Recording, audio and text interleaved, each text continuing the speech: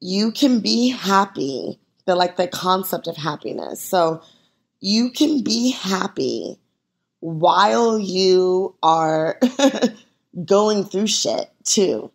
Sure. You can still be happy. It's hard to explain sometimes, but just because you have a shitty day doesn't mean that you're not happy. Right. You know what I mean? It's an umbrella. It's an umbrella. And I think void of deep trauma and deep grief, which I've experienced both, void of that, happiness is like asking someone if they're happy. Yes, I'm happy.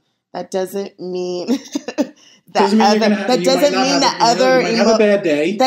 mean that other emotions don't also enter my space. I'm not saying that in a way to say just a superficial thing.